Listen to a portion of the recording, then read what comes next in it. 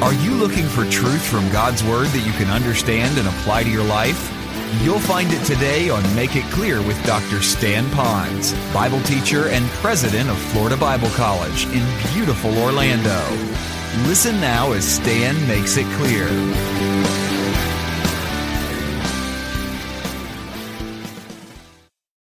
She has something like 3,000 items. She bought one dress from Marilyn Monroe for $1,000, and they're already assessing it at $2 million.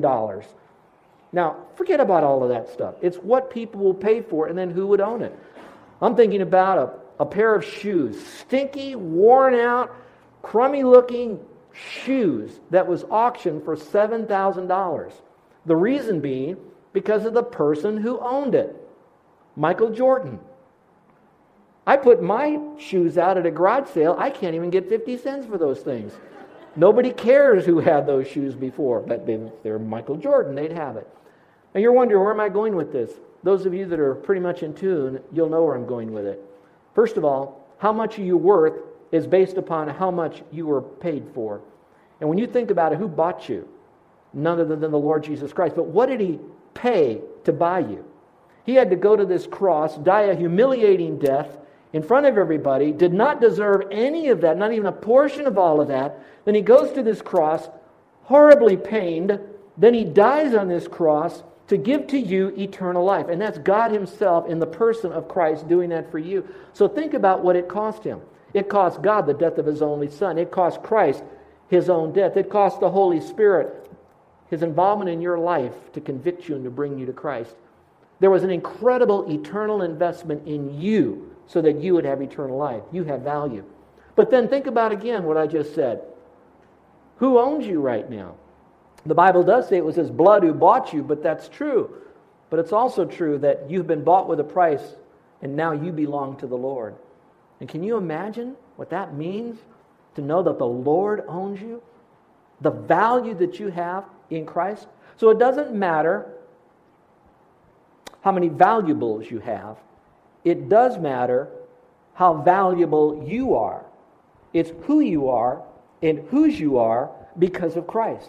You notice how everything is pointing back to the person and the work of Christ. But it's until we finally rest in that and be satisfied with it, we will continue to fight this inner feeling of wanting self-worth, needing to be accepted, playing the games of the world to get it all, instead of just resting in the fact that God loves me just the way that I am. I was doing a study on the internet of seeing how much people will pay for ransom when someone gets kidnapped. Oddly enough, I was surprised. I thought it'd be in the gazillions of dollars, that kind of thing. I found that the average of all the kidnappings that they were able to do their study with over the last few years, you know what the average amount that people paid when a person was kidnapped in their family? This is odd. Only $62,000. Now, that's an average, so some may have paid more, some maybe didn't pay anything, to let them go. I don't know. The ship that was pirated by the Somalian pirates, the most expensive ransom that was paid for a ship was only $6 million. But now, you hear all these numbers and all of that, but let's just say for a moment that we go on a mission trip to X country in this world, and while we were there, you and your family are with us on this trip, and one of your children, doesn't matter, was kidnapped. What would you do? How much would you pay to get your child back? That'd be a conversation to have over lunch, huh? I think we'd pay anything and everything. In fact, we would do this. We'd say, I'll give you everything and I will give you me, kidnapper, if you'll release my family member. And that's exactly what Jesus did. Who you are and whose you are ought to really elevate you to the point that I don't care what struggles we go through in this world, nothing can compare to what He did so I could be in His forever family, and I celebrate the goodness of the Lord. How special that is. Well, in this passage, we're talking about a living stone. That's an interesting term, that living stone, isn't it? Living stone. How many remember, this will date me, I know. How many remember when they were selling pet rocks? Anybody remember? How many bought a pet rock? Don't raise your hand, okay? I don't want to embarrass anybody here. But a pet rock, they had it all decorated up, and the kids would talk to it, and they had a little menagerie of pet rocks in their windowsills, all that kind of stuff, the pet rock. It's really nothing. But I can tell you this, that God, through Christ, is involved in a building program. That's right. He's in a building program. He says, first of all, I'll be the foundation, I'll be the cornerstone, but I'm in a building program, and I need different stones to make this building work, because I'm going to build it as big as I want it to be. And he says, although I'm the foundation and I'm the cornerstone, you are the other stones that's building this up. Now he's talking about the universal church, the church at large. But he does that through believers that are in local churches. And so I'm a part of that living stone experience with the Lord. I am important. I'm a part of something that he is really building. I hope that you understand that while they still rejected him, they'll reject us. But we can be a part of this forever building that he's having for all of us. I hope that would cause us to celebrate who we are because of who we are in Christ. Let me go to the third point. I'm chosen, I'm valuable, and now I'm gifted and capable to handle any challenge that comes into my life. I'm gifted and capable. Now I say that underneath the umbrella of the passage here in verse 9 that says, you are a chosen race. Now if you will, for a moment, you might want to underline that word chosen, because that goes again back to my first point, that you are chosen, you're precious, and you're acceptable. But now he defines that by saying, what is a chosen race? You're a royal priesthood, a holy nation, a people for his own possession. Now that's a great term, but when you hear the word priesthood, some of you are going back in your mind and you're trying to define, if I'm part of the priesthood, does that mean I have to wear special, outfits and stuff on my head and have to go through a particular seminary and give up having marriage and those kinds of things? Some of you just have all those thoughts of it. And what you need to do is don't look at the way religion has painted the picture of a priest, but go back to the Old Testament and how God painted the picture of a priest, because those are real people in the Bible. I want to reduce all that he says about priests in the Old Testament down to two primary things that the priest would do. One of the things that the priest would do is that they would have what we would call direct access to God. They could bring the people to God, so they had a connection to God. The second thing that the priest had was that they were able to represent then God to the people. And so when the law was given, when the word was given, and it was now given to Moses, etc., that word was to go out through the teaching of the priest to the fathers, to the people. And so they had a responsibility. Now where am I going with that with you all? And that is because you've trusted Christ as your Savior. That meant that you are a part of the royal priesthood. You're a part of that chosen nation. That you become that special holy calling that God has for you. Which means simply this. Just like the priest, two things. One, you have immediate direct access to God. I appreciate when you put your little prayer request at the bottom of our communication cards. I pray for it. Our team often prays for it on Tuesday mornings. Some of you will share it in our wonderful midweek prayer sessions. Some of you will call me, email me, would I pray for this? That's really great, and I will. But remember, it's not you give me your request, you don't pray, I'm closer to God, I'll talk to him for you so you can get your prayer request answered. No, I'm just another person just like you. You have immediate access to the Lord. The reason you might have me pray for you would be more to pray with you on this matter so that our hearts can be knit together in love for one another, and I can share and bear your burden with you so that together we can take it to the Lord. And when God does answer it, we both can celebrate it. It's not all about you celebrating it all alone. So we can do it together. So you are a priest. In fact, I should be giving you my prayer requests and have you pray for my needs. And together we're going to the Lord because we're all a part of his royal priesthood. But there's something else too. We also then will bring the knowledge of God through the Word to other people and tell them how they too can have eternal life and to grow and be a part of it. The Latin word for the word priest is an unusual word. I didn't say Greek now, New Testament Greek, Old Testament Hebrew for the most part. The Latin word actually means a bridge. I like that term in the Latin because we really are a bridge. We take people to the Lord, we bring the Lord to those people. But you now, as a priest, would be a bridge. You can take others to the Lord, and you can bring the Lord to those people as well. What a privilege it is to be a part of it. I want you to look at another verse, if you don't mind. This is a verse that's also found in 2 Timothy chapter 1, verse 9. It's there in your notes. Look at it, if you will. It says, who saved us? In the context, it's referring to God now. God saved us and called us to a holy calling. Would you circle that phrase, holy calling? Not because of our works, but because of his own purpose and grace. In other words, God has purpose for my life, and there's grace to be bestowed, which he gave us in Christ before the ages began. It means that now, as part of his priesthood, I get a chance to be a minister in other people's lives. Do you know that when you trusted Christ as Savior, you received eternal life, you received the Holy Spirit, and you received a spiritual gift? And the purpose of that gift was so that you could come alongside other people to help build them up, to grow the church, as well as to bring glory to the Lord through that gift. So as a priest now, you can then go out and minister to other people. That's why we have such seminars around here called Discover Your Divine Design. So you can discover the gift that God has given to you when you trusted Christ, part of His royal priesthood, how to minister to others. That's why we have these dream teams to help equip you in leadership and how that you can minister better to one another by being up on information and ministry opportunities as well. That phrase, holy calling, in a couple translations actually refers to a holy life. Another translator talks about a holy work. And frankly, I think they both go together. I think it's a holy life doing holy service for a holy God. So it's all about holiness, our relationship with Him, and reaching out to other people. Again, the priest, helping people come to know the Lord and bringing the greatness of the Lord to other people through His Word. How important that is. Look, if you will, at 1 Corinthians chapter 12, 5, 7, and 27. How do I know what ministry I'm supposed to have? It says here, there are varieties of service, but the same Lord. To each is given the manifestation of the Spirit for the common good. In other words, God has given you all that's necessary for common good. Now you are the body of Christ and individually members of it. You're part of God's body, and He has a wonderful work for you.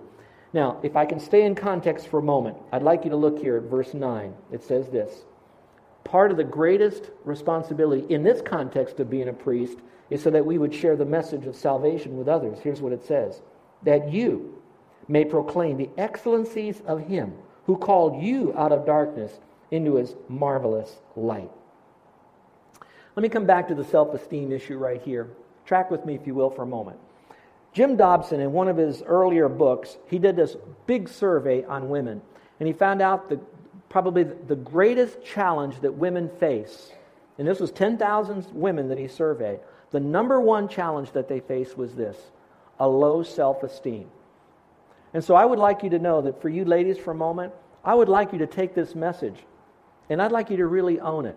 Because if it's true that women do struggle a little bit more with self-esteem, and I'm not going to try to unpack why and who and how much and all of that, I'd rather unpack, hey, you got it, you struggle with it, you kind of realize you do, but now there is hope for you in victory in Christ. Take this and really know you're chosen, you're valuable, and you have gifts that God has given to you. Now, with that in mind, you men come alongside them, and perhaps what you might do is to help them with their low self-esteem or their challenged self-esteem, and you begin to show them how God has made them such wonderful people from the inside out.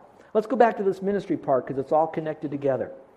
I often find that when God has now wired you in a special way, because you're now His, is who you are and whose you are, if you discover the way you've been made, and now you go into ministry of some type, I don't mean you have to be a full-time preacher somewhere, but whatever it is, you begin to serve in that area of your giftedness. You're going to find yourself living a life in your sweet spot of life with so much fulfillment. So what you might want to do is to begin finding a way that you can begin to add value to other people, specifically through ministries. Now, you could do this by just getting involved in any ministry that's out there. Just help people anywhere you can.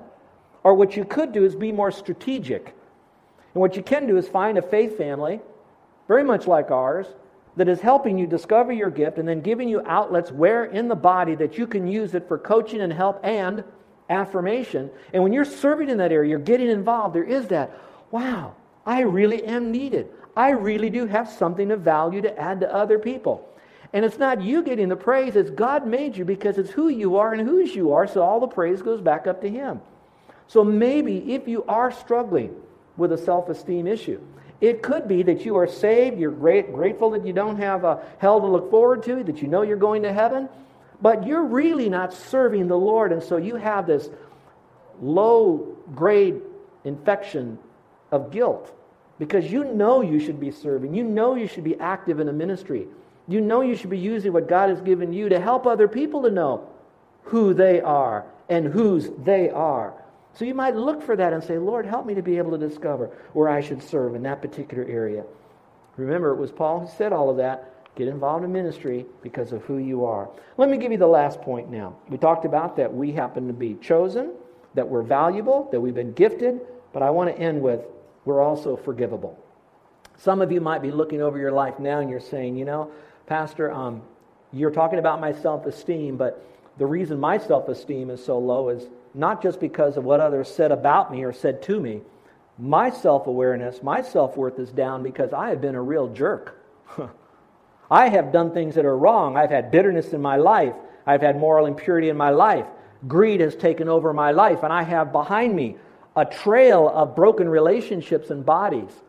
I have things in my past that I hope will never come out. In fact, I have been so hamstrung by my life that I could never get involved in ministry because I have no reputation. I have nothing that would really add value to other people, and if they knew, I'd be so embarrassed, I'd be run out of the church.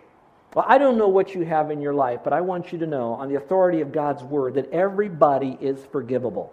When Jesus died, He didn't just die for the sins of the good people and their little light sins. He paid for all sins, and one religion calls them mortal sins and venial sins. One is a sin that you'll never get forgiveness from. The other is a sin that, you might get some forgiveness. You got to go to a middle ground when you die. You have to pay some money here on this or maybe hope to get out of it. I know they mean well, but the problem is it is not biblical even in their own Bibles. So going back to this now, I want you to know when Jesus died, He paid for all sin. So whatever you've done in your past life, you are forgivable by God. Do you believe that? Look at the verse, the last verse of our passage here. It says, once you were not a people. That's right, you were lost, you're aimless, you're outside of Christ. You might have had some ethnic background, all of that, in context to be a Gentile. But now you are God's people. Underline it. You are God's people. Not a cult, not a religion, not a denomination. Don't worry about denominations. It's just a tag. When you go up, it'll blow off, and if you don't go to heaven, it'll burn off. But let's get back to this. You are God's people. Then it says, once you had not received mercy. I remember when I was 15, if I died, I'd have gone straight to hell because I didn't trust Christ as my Savior. Then Carol brought me the message that I'm saved by grace. And it says, but now you have received mercy. And that should be in bold print on your sheet there. Underline that. That means you are forgivable with the Lord. You've received mercy. Some of you have such a picture of God that you think God is always after you. It's kind of like the guy who went to the beach surfing and had a surfboard on top of his car and he's heading down to the beach. He didn't tie it down well enough, so his board blew off and broke apart behind him. When he pulled over, a police car came over there and gave him a ticket because he didn't properly strap down his board. He goes a little while over the poly. He's coming down the poly too fast. Another policeman pulls him over, gives him a ticket. Finally rounds the corner into the beach and he runs into another car. And he says, man, a broken board, a ticket here and a ticket there, a smashed up car here. He now beats his head on his steering wheel. And he says, God, what is wrong? Why is this happening to me? And he hears a voice that simply says, some people just tick me off. And maybe you right now feel like God just ticks you off or you tick God off. I don't know what you've got in your past, but I want you to know that God says, I love you. Yes, we were enemies. Yes, you're under my condemnation. Yes, you'd spend eternity separated from me. But He says, I'm going to take and put all that aside through the work of my Son. My Spirit is now drawing you. If you'll place your faith in Jesus Christ, He says, no longer will you be condemned. You'll have forever eternal life. You are valuable. You are chosen. I have gifted you to face whatever you've got to face in life because you're forgivable through my Son.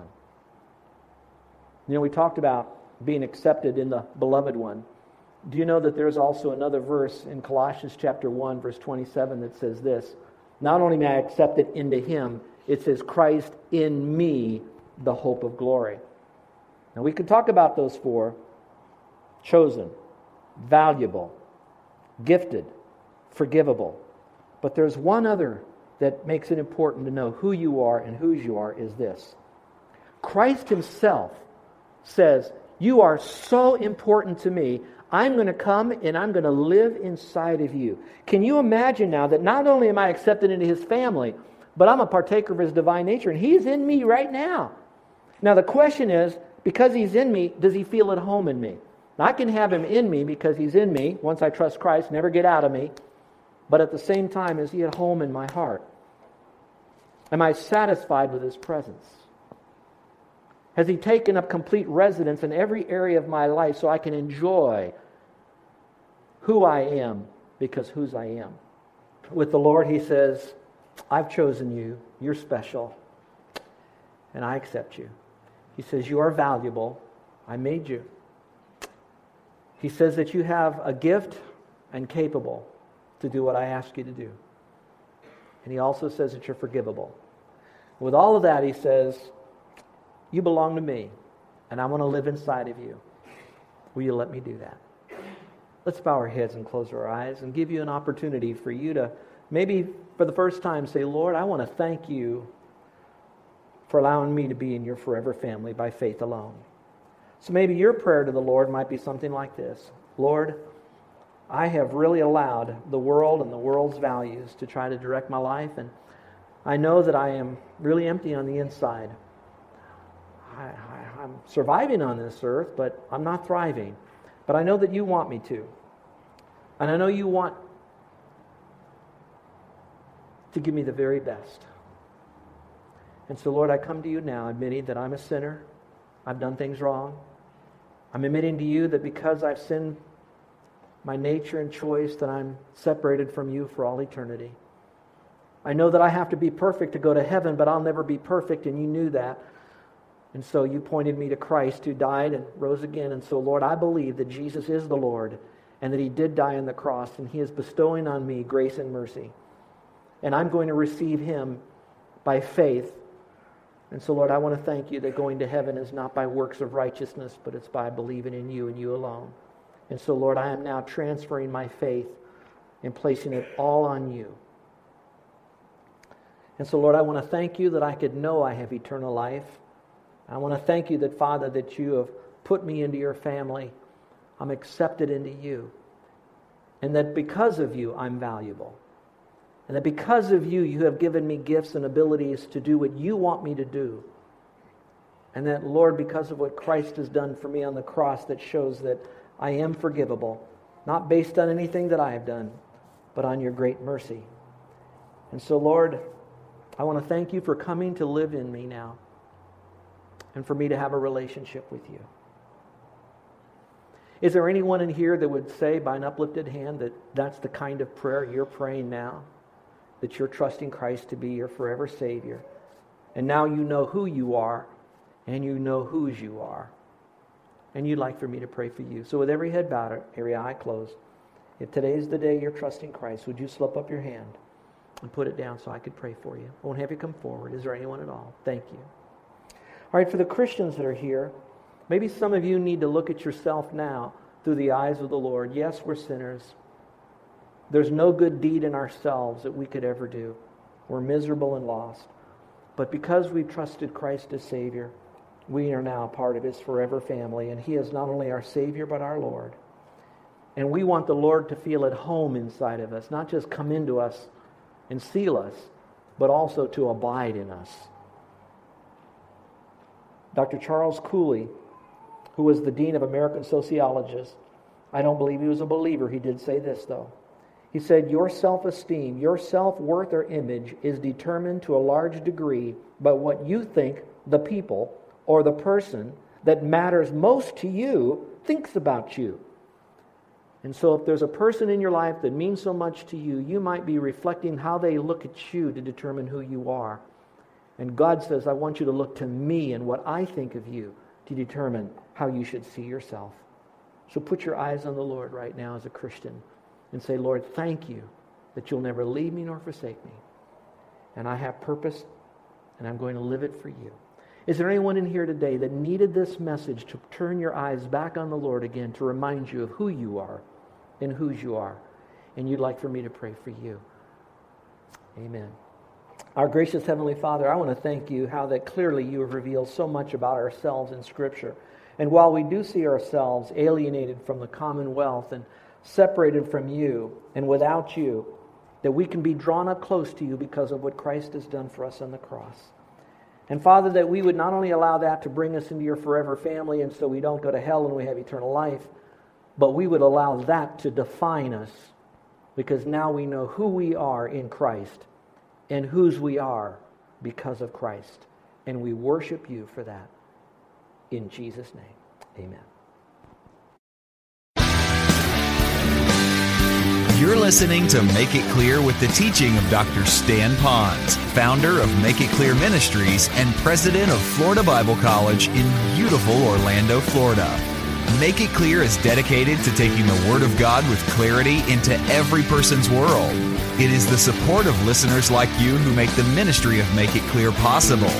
You can provide your tax-deductible gift to Make It Clear online by going to make-it-clear.org.